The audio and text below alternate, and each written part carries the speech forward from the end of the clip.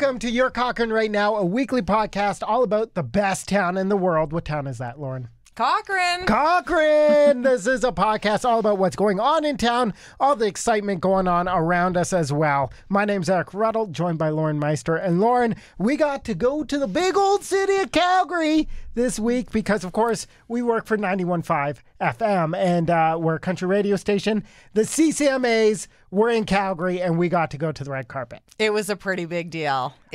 Like mind-blowingly big deal. I want to start at the beginning because it just shows we do not get out of Cochrane very much. We left Cochrane at 2, trying to get to the Saddle Dome. They said there is a hard cutoff entry time of 3.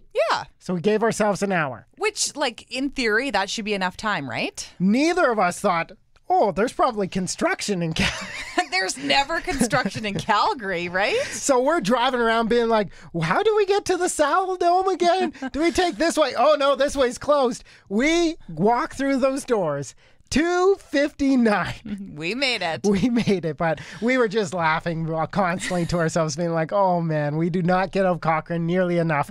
But we hit the red carpet, and it was a who's who of country music. Oh, yeah. Like, I think you and I have both interviewed some pretty big, famous people before. But usually it's like this big high. You're interviewing somebody, and it's so exciting. You talk about it for weeks, and then you don't interview somebody really famous for a long time. Oh, yeah. This was like, you're famous, you're famous, you're famous, and it was just like one person after another for 2 hours straight. It was so cool. And I got to start with, so Brett Kissel was there. Yes. With his kids. I kind of like, we were near the end of the line, so we could peek back and be like, oh, I can see who's coming up. Brett Kissel's coming up. He's got his kids. And then I peeked up. I was like, oh.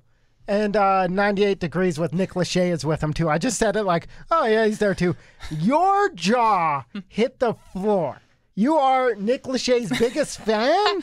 I don't know about that, but you have to think back to the 90s and how big boy bands were, right? Yeah. Like Backstreet Boys, Like NSYNC, like all of those. Right. 98 Degrees was right there with them. So Nick Lachey, like, it's true. They had some big hits, like Invisible Man. Like, are you remembering? I know you're not quite. I could name you at least 12 Backstreet Boys songs. Yeah. But 98 Degrees, like, I don't know. They had a music video where they were on a bridge.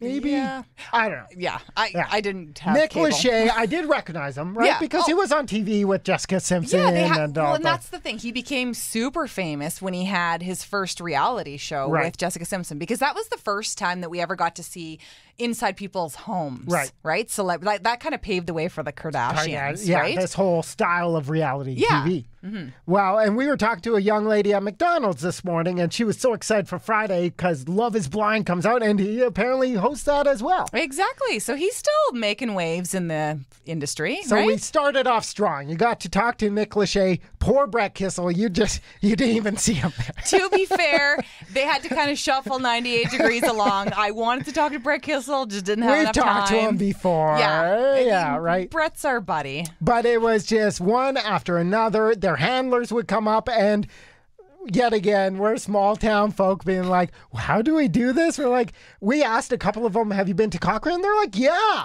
we love Cochrane. My grandma lives in Cochrane. Yes, that was really cool. Yeah. Well, and we talked to Brad Rempel from High Valley. Yeah. So like he loves Donaire on the Run. He's hung out with Paul Brandt a million times. Oh, yeah. And he's got a gym membership here in town. Yeah. So that was pretty cool. So he said he still has like a bunch of punch passes that he could come use. Lindsay L., of course, she's from Calgary. Yeah. So she was talking about how many times she comes out here for hikes and comes obviously for ice cream, as everybody does. Yeah, And Jade Eagleson, him and his wife come to Glenbow Ranch. They were saying they like to come out there. And I got to say, the highlight, though, was we spotted George Fox. yes. So he was walking the red carpet, and you can tell he kind of just wanted to get to the end, right? He's probably been doing this all weekend long. Yeah. He's a little more secluded kind of guy, right? Like, he doesn't live the lavish lifestyle. Yeah. So he was walking by. You can tell he's just kind of ignoring everyone, and we freaked out. George! And you could tell he stopped and he looked at us. We're like, we're from Cochrane now! Then he warmed up pretty darn quick. Oh, guaranteed. Like at first he was just like, who are these people? I don't really want to talk to you. Who let the fans into the media line? Exactly. But then as soon as he got a glimpse of, Cochrane now and he found out, because we've talked to him before, then he was like, oh, I remember you guys. So yeah, that was so nice to have a conversation with him. We got a photo with him. He was in Cochrane all week, apparently. Exactly. Yeah. He was hanging out. He checked out his old ranch while he was here. And he was he lives in Ontario now. So he said it was just nice to be back home again and see all of his friends and family, because he was just inducted into the Canadian Country Music Hall of Fame. Cool. Like his backdrop with his Hall of Fame, like huge photo, a big write-up about him. And that was it was perfect, because you and I both just fan-peopled out over George Fox, right? Totally. It was just awesome. So that was a lot of fun. And the show turned out to be really good as well. It was so good. Packed. It was a packed house at the Saddle Dome. Oh, and I got to say, though, you were so excited to interview this one guy. I can't even remember his name. Alexander Ludwig. So, he's an actor. I'm a big movie TV guy. He's an actor in Vikings. He's in a big wrestling show called Heels. So, for the most part, I took on the photographer role. Like, I was like, Lauren, you talk to these people. It's all good. But then I saw him. I was like, Lauren, I'm in. I want to talk to him about wrestling and the Hart family and being in Calgary. So he's coming up. Boop, boop, boop. And then Jade Eagleson kind of popped in front of him. So I chatted with Jade Eagleson. Very nice. And then he moves on. I'm like, now's my time. He's coming. He steps in front of us. And then his handler's like, oh, Alex, we got to keep moving. Gone. And you didn't even get your chance. So the one person that you were super pumped to talk to, and you didn't get a chance. But you did get a photo with him. He's in the background. I love the photo, because I was like, I need proof in some way. So it's me standing. He has no idea I'm there. Yeah. He's chatting with the influencers from TikTok. And that's my photo. But I really wanted to talk to him. I'm sure because he's also a country musician, which who knew? Good on him. Yeah. But I wanted to talk wrestling. Yeah. And I'm sure he would have been like, okay, guy. Yeah. Who are you? Next time. Next red carpet event, because this happens so often. Very often, yeah. Like, if you don't follow this award ceremony, it is, I think, like 9% of the time in Toronto. So it's very cool having it in Calgary. Well, and that's exactly, like, that was the big key message from all of the country stars. They were just so excited to be having this in Calgary, because this is like the country mecca of Canada, right? Yes. That's exactly what Lindsay Al was saying. So just pumped that this happened here, and awesome for us, right? Yeah. And earlier in the week, you and I had to also go to the city again to get our media passes because he had to go early. So we went down to the Hyatt downtown, and when we were driving, the message came out, hey, the Queen, she's not doing so well. Mm-hmm. So we kind of chatted about that. You figured out I know nothing about the royal family and all that stuff. We came back. You were in the news booth doing news. Mm-hmm. And I was just like flicking through Twitter, and then the royal family tweeted out, sadly, the Queen has passed. Yeah. So I was like, oh, should go tell Lauren. I commented just like, we have a big window. I was like, dunk, dunk, the Queen died. Your eyes were like, what? And the Queen passed away. And I think she's 96 years old. I think that no one should be surprised. And she was becoming more frail. She did have COVID this past winter. Yeah. So all of that, we weren't shocked in that sense.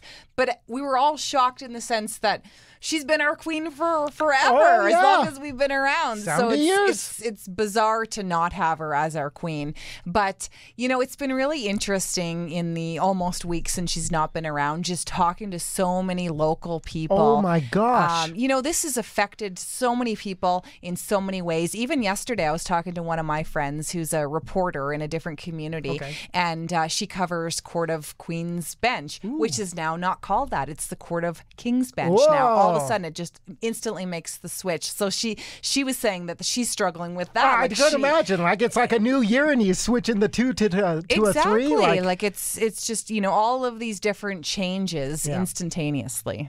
And just speaking to Cochranites who met her when she came to Cochrane. Yes. Like, I didn't even know the Queen came to Cochrane back in like 1954. Yeah, before she became queen. Yeah, she was still a princess. Yeah. And so she was at there's a photo actually floating around where she was at the Cochrane station. And Noel talked to Bob, and Bob spent days with her and all that cool stuff. It's just how much it affects it. You know, people who Monday morning at 4 a.m. is going to be the service. They're like dressing up. It's kind of like the wedding was, For right? sure. Oh, yeah. I talked to a lady this morning who is going to be gathering with her sister, and they're going to have tea and crumpets. They're going to put on the fascinators. And, you know, when I was talking to this lady, she because they've done this for the last couple of royal weddings, like for William and for Harry. And I was like, well, you know, the tone for this one, it's going to be a little bit different, right? It's not going to be like it's not a wedding, right? It's a funeral. Yeah. But it's still a celebration, right? It's still, you're celebrating a long reign, right? Yeah, so. right. Like she passed away in her sleep, right? Like she had a very long life, good life, that kind of stuff. So it shouldn't. It is sad, but it should also be a look back on her reign and all that stuff. And as of what time are we at? It is just afternoon on Wednesday. Yesterday, federal government said, "Hey, it's a federal holiday, Monday." But it's actually up to each province whether or not it's a holiday for the people. Yeah. So each province have been coming down. Yes, no, yes, no, yes, no.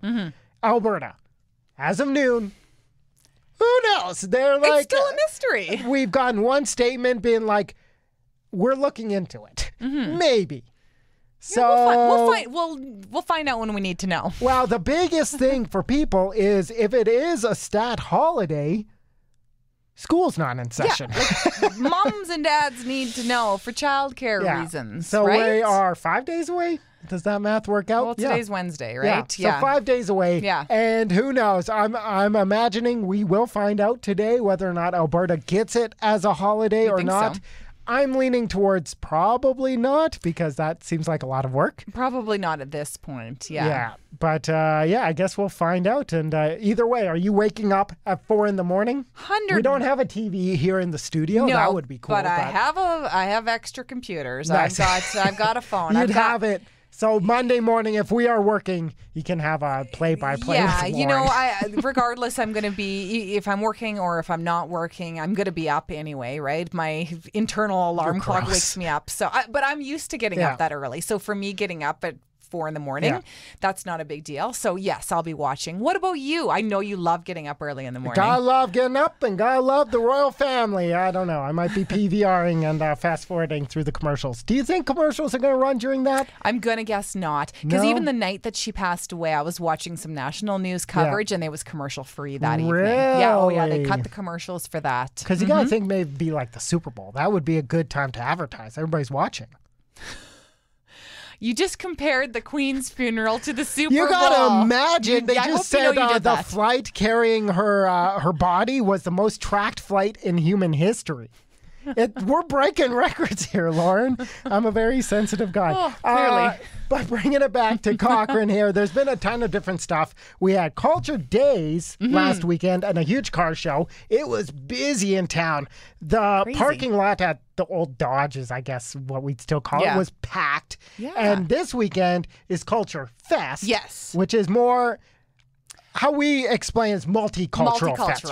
Exactly. Right? So you get to, because of course Cochrane is just a big mixing pot of amazing people, amazing cultures. So that's going down. And of course, the Terry Fox Run. So all the schools throughout, I believe this week, Thursday, Friday seems to be the general census. Yeah. And then there is a community run one, Mitford, I believe. I think so. And that's happening on the weekend. Yeah. And that's always fun. You know, my kids, their school one's happening on Friday, so they've already been talking about it. They're pumped about it because they get to wear their school shirts and they get to raise some money. And is it like run 2 laps around the school? I think, they run around like the field outside and whatnot. But as a kid, it's fun because anytime you can be outside and running around, right? That beats sitting in the classroom. So, and it's cool. Like I remember even last year, my daughter was in grade 1 and she learned all about Terry Fox and she came home and she was explaining things and asking a bunch of questions. So I love that they're learning about this. Exactly. And it just keeps going generation to generation.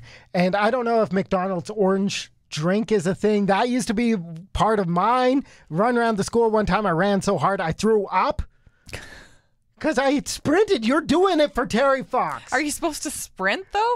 Or are you supposed to be more of like a casual run? No, I sprinted. Was that before or after you had the orange drink? Probably after, and that probably contributed to, but probably. I remember, and also in high school, they would let you go after, like there was the end of the day. Okay. So people would run those 2 laps fast so then you could go home. Jet home, go right? home. But it's just so cool, and we're going to get so many cool stories about kids learning about national. You're just picturing me. Whoa!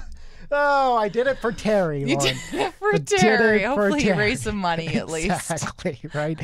So that's everything happening in Cochrane right now. You can catch us on all your favorite podcast services. It is very hot in this room today. I don't know why, but it's so hot. But you can catch us on Spotify, Podcastville, all your favorite services. And yet again, I'll talk to you next week. Yep.